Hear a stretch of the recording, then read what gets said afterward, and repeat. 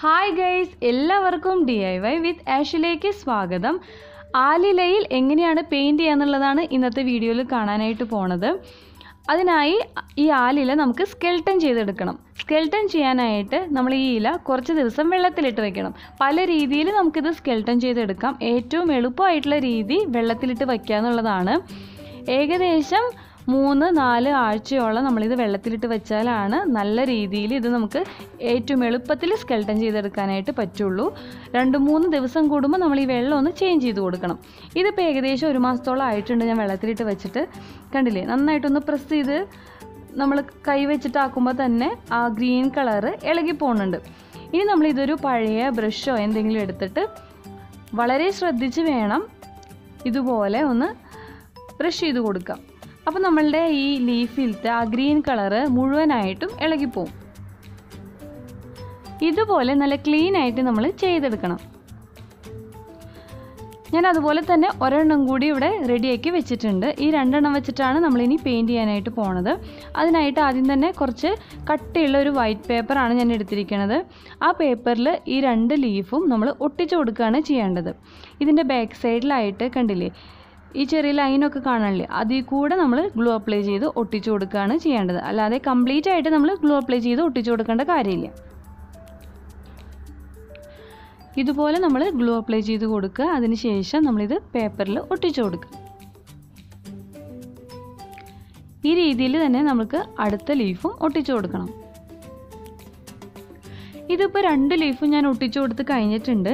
ഞാനിവിടെ രാത്രിയും പകലും എന്നുള്ളൊരു കൺസെപ്റ്റിലാണ് പെയിൻറ് ചെയ്യാനായിട്ട് പോണത്. അതുകൊണ്ട് ആദ്യത്തെ ഒരു ലീഫിൽ ഞാൻ വരയ്ക്കുന്നത് സണ്ണാണ്. അപ്പോൾ കറക്റ്റ് റൗണ്ട് ഷേപ്പ് കിട്ടാൻ വേണ്ടിയിട്ട് ഞാനിവിടെ ഒരു കുപ്പിയുടെ അടപ്പ് വെച്ചിട്ട് ഷേപ്പ് ചെയ്യാണ് കേട്ടോ. ഇതിൻ്റെ ചുറ്റും ഞാനിവിടെ ഡാർക്ക് ഓറഞ്ച് കളർ വെച്ചിട്ടാണ് പെയിൻറ് ചെയ്യണത്. ആക്രിലിക് കളറാണ് ഞാൻ യൂസ് ചെയ്യണത് കേട്ടോ.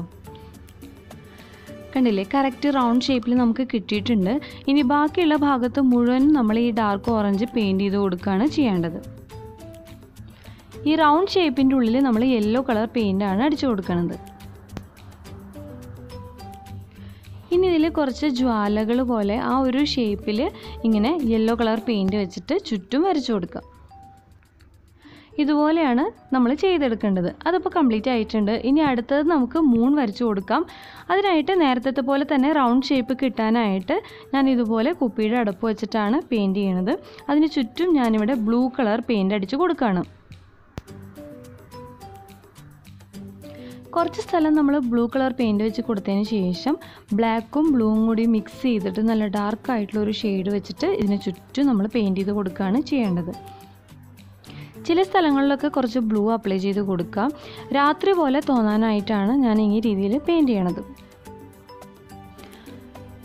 ഇനി ഫുൾ മൂൺ അല്ല ഞാൻ ഉദ്ദേശിക്കുന്നത്. അതുകൊണ്ട് തന്നെ നമ്മൾ ഈ റൗണ്ട് ഷേപ്പിൽ മുഴുവനായിട്ടും വൈറ്റ് കളർ പെയിൻ്റ് അടിച്ച് കൊടുക്കേണ്ട കാര്യമില്ല.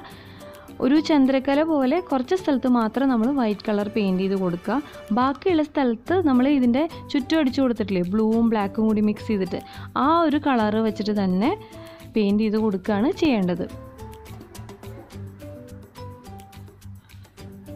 ഈ ഒരു ഷേപ്പ് കിട്ടുന്ന രീതിയിൽ നമ്മളിത് ചെയ്തെടുക്കുക. ഇതിൽ നമുക്ക് കുറച്ച് സ്റ്റാർസൊക്കെ വരച്ചു കൊടുക്കാം. അതിനായിട്ട് ഒരു ടൂത്ത് പിക്കോ അങ്ങനെ ഷാർപ്പായ എന്തെങ്കിലും എടുത്തിട്ട് വൈറ്റ് കളർ പെയിൻറ് വെച്ചിട്ട് കുറച്ച് ഡോട്ടുകൾ ഇട്ട് കൊടുക്കുക. നമ്മുടെ പെയിൻറ്റിങ് ഇപ്പോൾ കംപ്ലീറ്റ് ആയിട്ടുണ്ട്. ഇനി നമുക്കിതിനൊരു ഫ്രെയിം ഉണ്ടാക്കി കൊടുക്കാം. അതിനായിട്ട് നമ്മുടെ ഈ വൈറ്റ് കളർ പേപ്പറിൽ ചുറ്റുമുള്ള കുറച്ച് ആവശ്യമില്ലാത്ത ഭാഗങ്ങൾ ഞാനിവിടെ കട്ട് ചെയ്ത് മാറ്റിയിട്ടുണ്ട്. ഇനി നമ്മൾക്ക് ആവശ്യമുള്ളത് കാർഡ്ബോർഡ് പീസാണ്. നമ്മുടെ ഈ വൈറ്റ് കളർ പേപ്പറിനേക്കാളും നീളവും വീതിയും കുറച്ച് കൂടുതലുള്ള ഒരു കാർഡ്ബോർഡ് പീസ് നമ്മൾ എടുക്കുക. കണ്ടില്ലേ, ഇതുപോലെ ഈ പേപ്പർ വെച്ച് കഴിഞ്ഞാൽ ചുറ്റും കുറച്ച് സ്പേസ് വേണം. ഈ രീതിയിൽ വേണം നമ്മൾ കാർഡ്ബോർഡ് കട്ട് ചെയ്തെടുക്കാനായിട്ട്. ഇനി നമുക്ക് ആവശ്യമുള്ളത് ബ്ലാക്ക് കളർ ചാർട്ട് പേപ്പറാണ്. ചാർട്ട് പേപ്പറിൻ്റെ സൈസ് എങ്ങനെയാണെന്ന് വെച്ചാൽ നമ്മുടെ ഈ കാർഡ്ബോർഡ് പീസ് വെച്ച് കഴിഞ്ഞാൽ ചുറ്റും കുറച്ച് സ്പേസ് ഉണ്ടാവണം. അതായത് ചുറ്റും 5 സെൻറ്റിമീറ്റർ ഗ്യാപ്പ് ഉണ്ടാവണം. അതായത് മുകളിൽ 5 സെൻറ്റിമീറ്റർ, താഴെ 5 സെൻറ്റിമീറ്റർ, 2 സൈഡിലേക്കും 5 സെൻറ്റിമീറ്റർ. ഈ രീതിയിൽ അളന്ന് വേണം നമ്മൾ കട്ട് ചെയ്തെടുക്കാനായിട്ട്. നമ്മുടെ കാർഡ്ബോർഡിൻ്റെ ബാക്ക് സൈഡിലായിട്ട് ഗ്ലൂ അപ്ലൈ ചെയ്ത് കൊടുക്കുക. ഇനി ഇത് നമ്മളുടെ ചാർട്ട് പേപ്പറിൻ്റെ നടുക്കിലായിട്ട് ഒട്ടിച്ചു കൊടുക്കണം.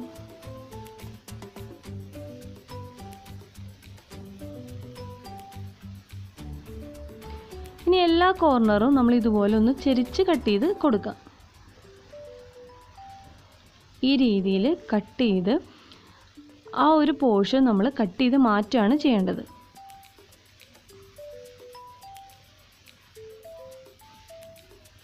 ബാക്കിയുള്ള എല്ലാ കോർണറും നമ്മൾ ഈ രീതിയിൽ കട്ട് ചെയ്ത് മാറ്റാം. ഇതുപോലെ കട്ട് ചെയ്തെടുക്കുകയാണ് ചെയ്യേണ്ടത്. അതിനുശേഷം നമ്മൾ ഇതുപോലെ മടക്കി ഗ്ലൂ അപ്ലൈ ചെയ്ത് ഒട്ടിച്ചു കൊടുക്കണം.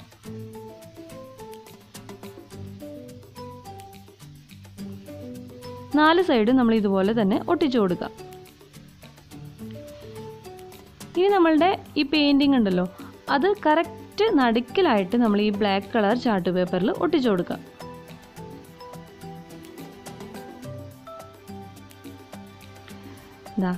ഇതിപ്പോൾ റെഡി ആയിട്ടുണ്ട്.